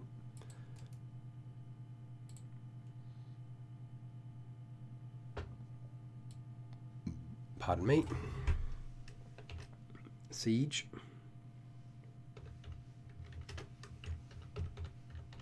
Siege monster. And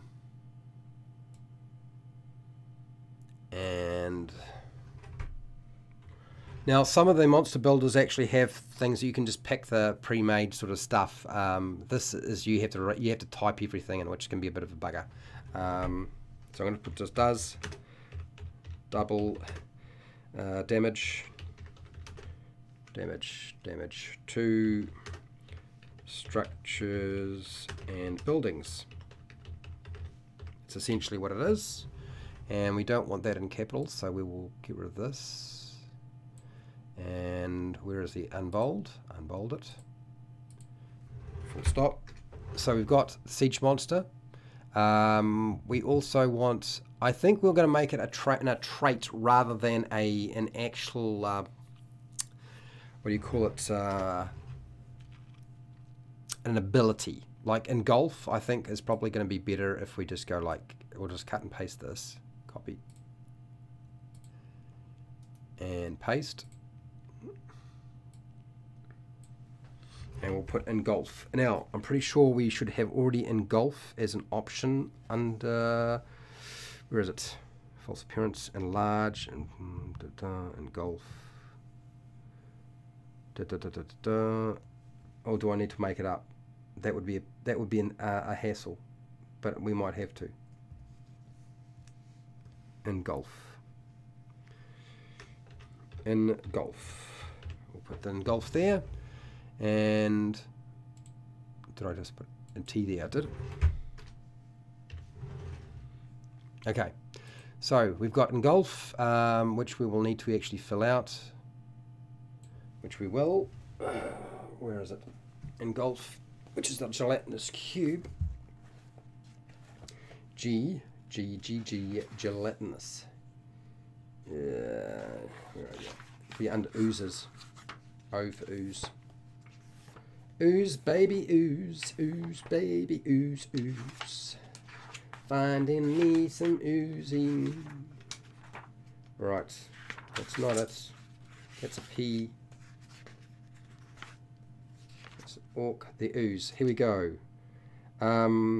Ooze cube trait.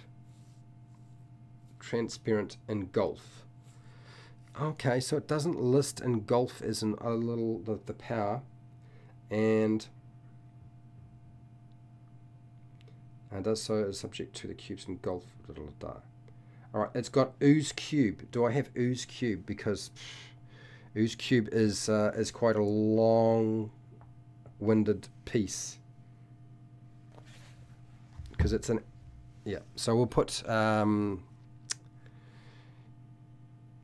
We're going to have to do something with it. I'm going to mark this down, and I was going to put down here for now ooze cube,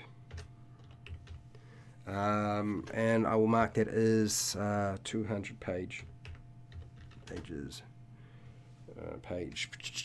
page 242 of the monster manual. For now, as a note, we'll come back to that. Otherwise, we're going to get lost. Don't want to get stuck on this. We want to move forwards. All right, so I've got that one. I need to make sure I get the next ones. Okay. We've got some attacks we need to add in. Siege monster, engulf, stomp, slam, grab, bite, vulnerable to fire. We've got that. We'll add in fire and lightning.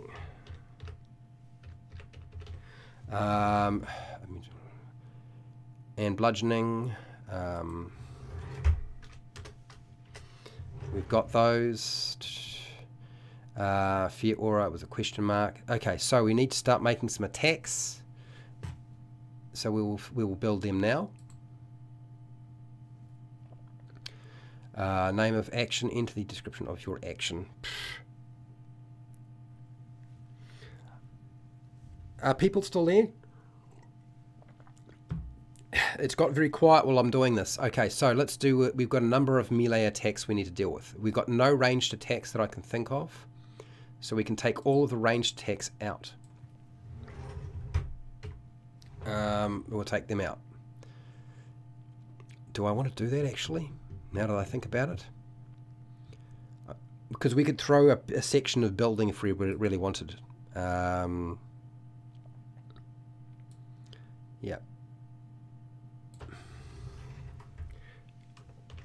Throw building pieces. Oh dear, this reminds me of the sort of stuff I used to do when we were doing Dungeons and Dragons 4E, for those of you who are like, still here, good. Alright, so I'm going to drop in the different melee attacks. I'll come back to the ranged attack, and let's just get all of the basics in here.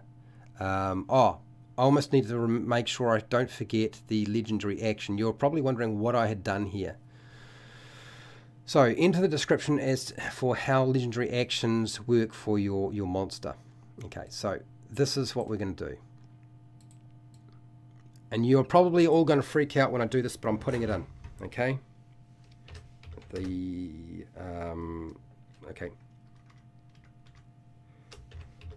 The Marshmallow Man can take a legendary action at the end of every player's turn. That's right, people. I'm quite serious. Okay? None of this 3 or 3 points or nonsense like that. It's just at the end. At every player's turn, there's going to be a legendary action. So what can they do? Like, forget about the cost. Okay? Ditch that. What is the action? And we will just add in here.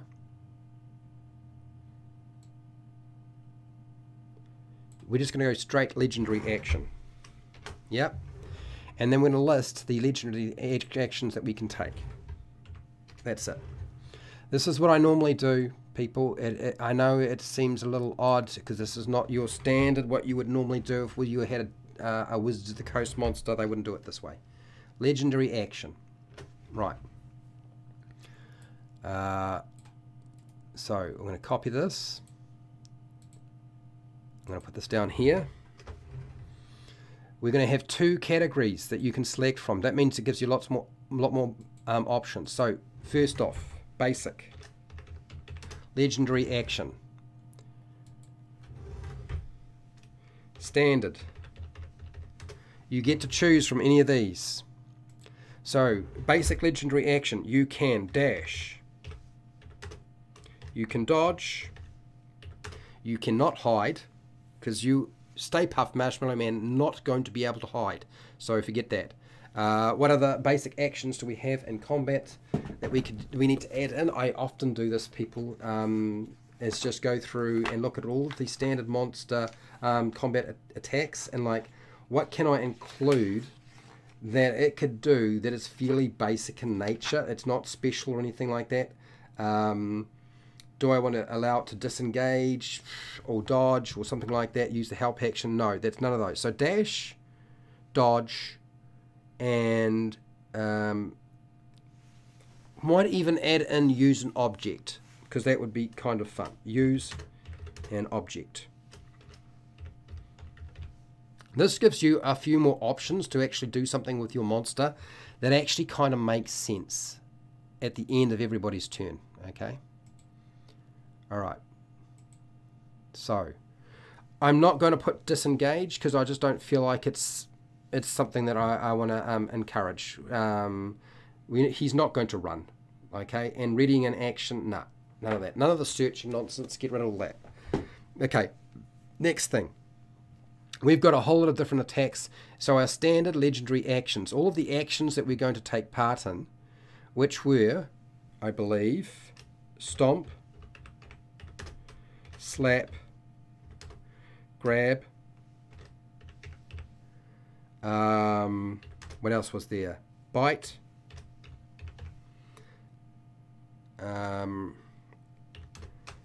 Not the swallow. So we don't want the swallow to be included, but we want to be able to use everything else. All those standard actions at the end. Okay, and oh, actually throw a building section is actually probably throw building pieces.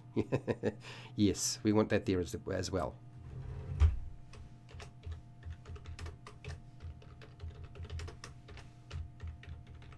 You can rip off a building piece and hurl it. Did I miss the slam? I did too. Did I? Grab. No, I've got slam there. Slam is in there. Okay, so all of these, I'm going to turn that into non-bold. These are all options. There's none of this points going on. Those are the things you can do. You pick from either the basic legendary actions or the standard legendary actions. Now we need to actually include all of these actions into our combat section.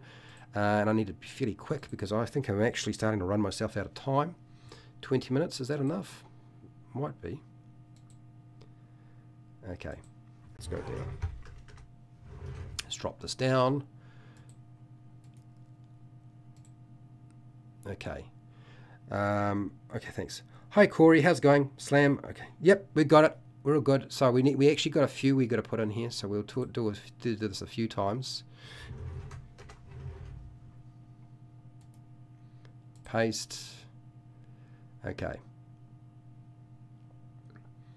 Right. So I think we've got most of those there. So this is where we're going to have to start adding in some attacks for this creature. And I'm actually going to add in multi-attack as well. So up the top here, where it says action name, we're putting in multi-attack. Multi-attack. That's that. And so we want to add in the Marshmallow Man makes. Now I'm thinking, given that we were pumping out so much damage per round, like the kind of damage output that we're looking for a monster like this, remember, is 330 to 320. So we're going to divide it into three. So that's going to make it 3 attacks. That means that every time it does something, that's doing about 100 points. Now, I know that sounds terrible, but trust me, you're probably putting this up against level 20 characters, right? So they can actually survive. I can assure you that a fighter will have 250 hit points. And a wizard is probably still going to survive this thing. I've tried to kill them, it's not that easy. So we're going to make 3 attacks. 3... sorry. 3 slam, stomp, slam, stomp. What else was there we were working with? We were working with some other things. Throw,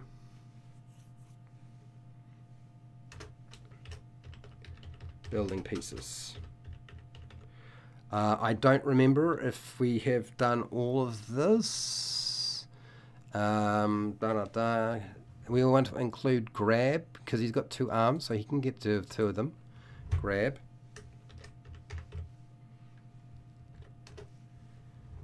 Okay.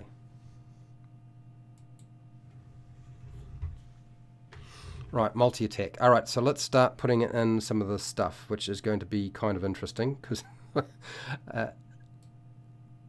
let's put in our first one, which is going to be our stomp. Probably use that the most. Stomp. Next one is slap or grab, because we can do both, or slam and grab. Slam, or grab. We're going to combine it. It'll be the same thing. Instead of a grapple being like a contest, we're going to utilize the new concept, which is an attack roll, which just makes life so much easier for everybody. Okay, so bite, and then the swallow section will have to be the other half of that. Then what else was there? Bite. Did I miss anything? I think I've got them all. Multi-attack. Da da da da da. I think that's all of them. Okay.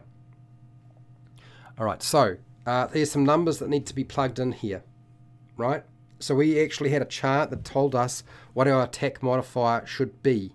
So our attack bonus is a 14.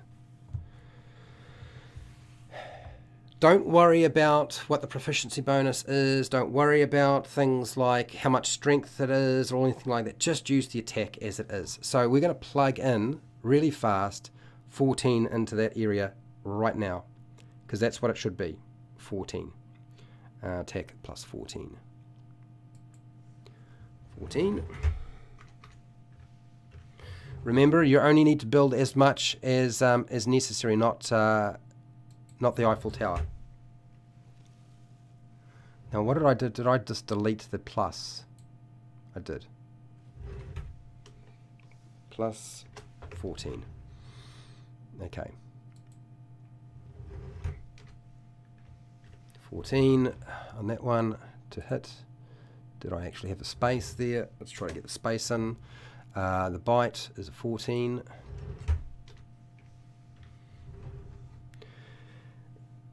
Lightning lure.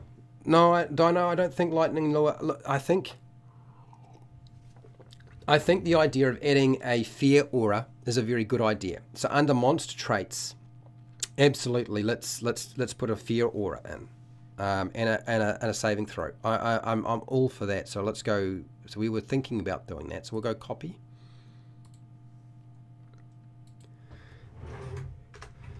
Right. Forget about the spells. Stay Puft does not cast spells. That can go. Special trait is going to be Fear Aura.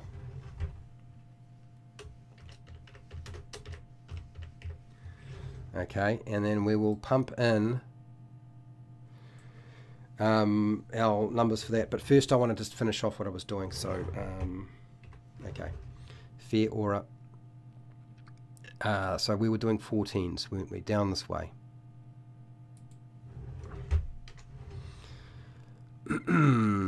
14, slam, da da da, multi, bite,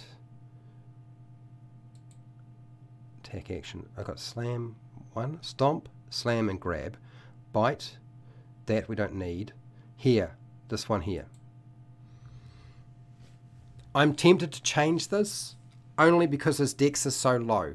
Like, there'd be no other reason why I would consider it, just because so he doesn't wind up hitting things quite as often as normal. Now, his normal proficiency bonus is actually a 9. Okay, so this is the one time I'm going to do something with it. Is I'm going to take the... Oh no, here we go. And we're going to report... Don't want that. Stitch this. I do not really appreciate... YouTube has got to get their act together with this... yeah. Anybody in chat, you are welcome to go and just report it. You might have to do it a couple of times. That should generally get rid of it. I'm doing it now myself. And report. Unwanted content, yes. Okay. All right. Okay, so reach. We want to give it a pretty good reach. I'm going to give, because it's so large, I'm going to give it 15 feet. Oops, did I do 15 feet? 15 feet. So melee, deck, feet. bite, that's a slam. The bite is going to be less. I don't think the bite should be quite as far, so I'm going to just make that, it's going to be pretty close, so make that at 5 feet. Attack action is not what we're after here.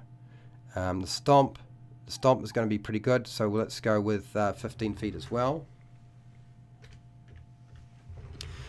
The amount of damage, so we take our damage, we're supposed to be doing every round, which is still sitting at the challenge rating 30, even though we adjusted it down.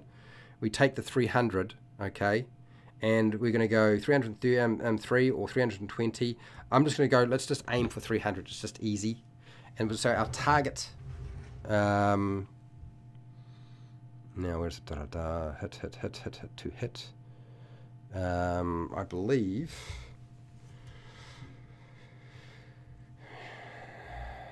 Okay, so hashtag 1 target. We don't want to have multiple targets going on here, so 1.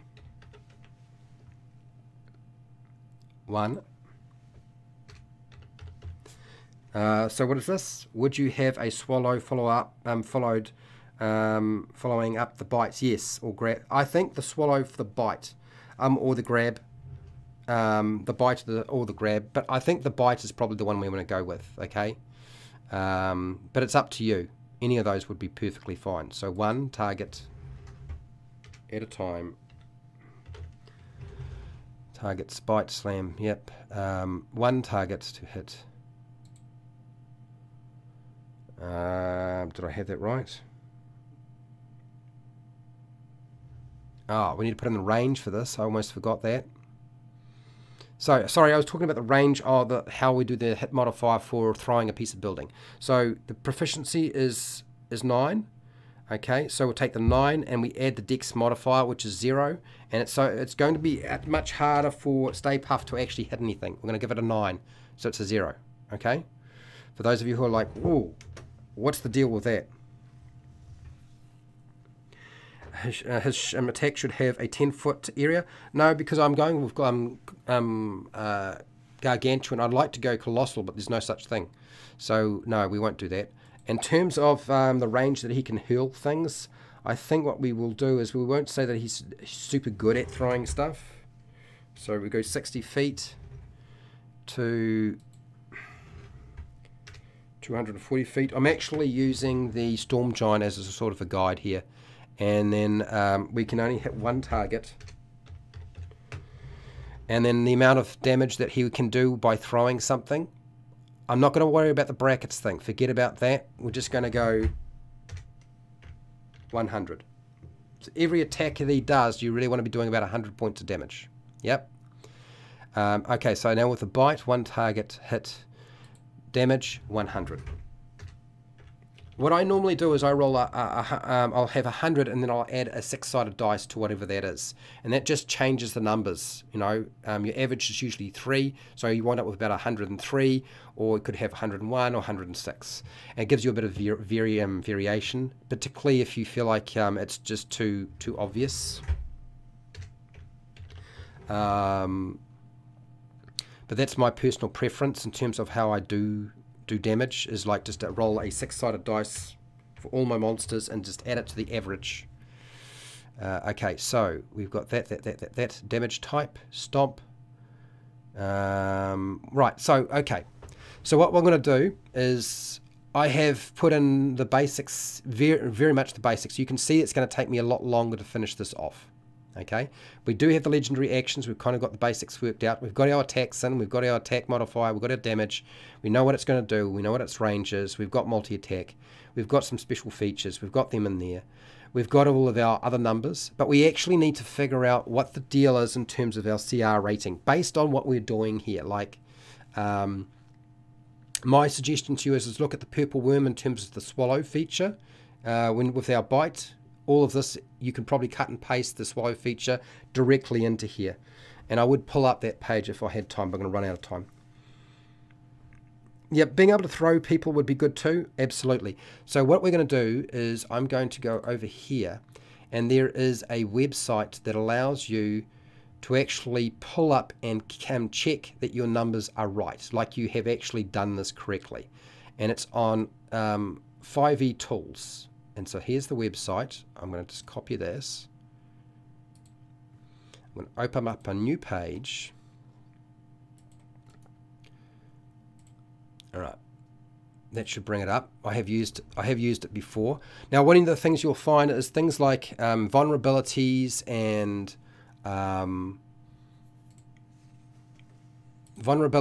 special abilities, immunities. It's very hard to build that in and actually have that work effectively for you. Okay. So first off, follow your instructions. Enter the expected CR of your creature. So we'll do that. If I can close this. CR rating 30. That's what we started with, right? Hit points. Defensive, we've got 850 because that's what our chart says. Our armor class is quite low because we've only got 11. Yep. Our size is gargantuan. Our hit dice is the D20. Okay, a number of hit dice. We actually listed that as 30. Okay. Constitution. Now, can I remember what the constitution was of this silly thing? Let's go down. I know I gave it a pretty high number. 28 was the constitution score. So we go into here. Constitution. 28. So while I'm pumping this in, it is calculating, figuring out. So how much damage do I expect it to do every round? About 300, roughly. And if we count the fact that we're actually doing things like, forget about the legendary actions. Don't worry about the amount of damage you're doing per round by the legendary actions. That's unimportant, okay? Because you remember, it's a solo monster fight. So if we're rolling a 6-sided dice, that would change. You would have to add in a little bit more. You take that number that we just put 300 and add another 9, another 3 for every average, basically. For the 3 dice that you're going to roll. Okay, our attack modifier, we are using the attack modifier the chart recommends, which is a 14. So we'll put in a 14. Using saves, yes, we'll put in saves. Vulnerabilities, yes, we have vulnerabilities. We have immunities, so we have immunities. Files can be dealing damage here only. What's that? Flies, no, it doesn't fly. Saving proficiencies. So our saving proficiency is going to be about a 23. I believe it is. What's the saving proficiencies? I think we have 1. We have 0 to 1, so that's fine. So we've got 1 saving proficiency. Any features off the monster stat block we can use that we actually already have considered using, we can go through and tick off anything that we might have utilized. So we can tick fearful. We'll include the fearful precedence, since it's actually this is actually in many cases a little bit better than the monster builder with regard to figuring out if stuff is going to work or not. We're not going to pick pack tactics. It doesn't have everything here, by the way. It only has a few things. These are the things that sort of count the most as far as the calculator is concerned. Okay. So now that we've done that, it should be giving us an idea over here. Challenge rating is now 23. It's listing the offensive challenge rating as 30. It's listing the defensive challenge rating as 16. Its expected proficiency bonus is considered to be a 7, but don't worry about that. This is not important, this other thing. It gives you an idea of how much experience points, so about 50,000 experience points awarded to defeating this. Okay.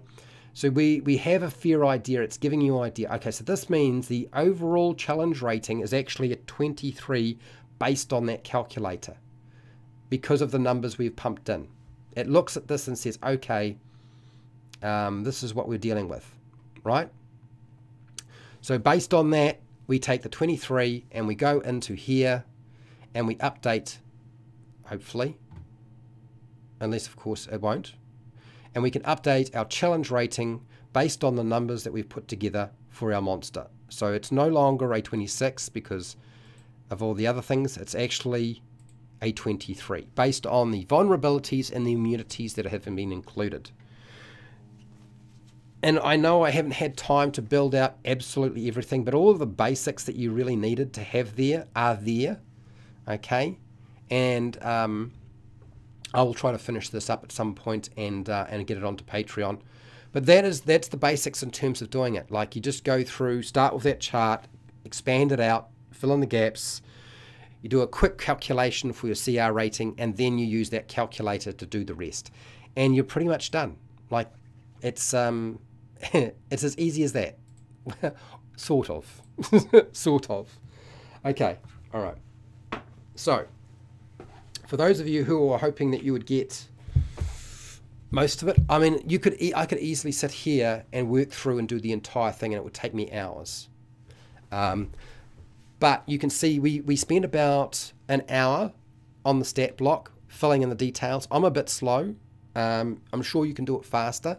If you have more than one, what you probably want to do is you want to open up 2 tabs for D&D Beyond and just cut and paste some of this, the monster's abilities directly into what you're working on, just to make it easier for you. Okay, that would be my suggestion to you, is just drop it in that way, and that'll make it significantly easier to actually put it all together for yourself. Okay, right. I think we have nailed down what we needed to. I am going to have to go to work. I will be back. We're doing locations. You guys wanted to talk about towns. I will talk about towns. Like, that's the intention, is I will talk about towns in the next one that I do, which is like tomorrow. Oh my. I'm a crazy person, I know. Anyway, thank you to my patrons. Thank you to everybody who's been watching and following my live streams. I do appreciate it. Thank you for watching my videos. I hope this was useful to you in some way, and that you have at least the beginning building blocks to get your own monsters together, and fleshing them out and making them into something, not just an idea, but an actual stat block as well. Thank you, Corey. I appreciate it. And everybody else. And thank you very much for the super chat, Agile Monk, again. So wherever you are in the world, whether it be the morning, the afternoon, or the night, please look after yourself, your family, and your friends. Be nice to your neighbours. Okay, and hey, till next time, keep rolling those 20s.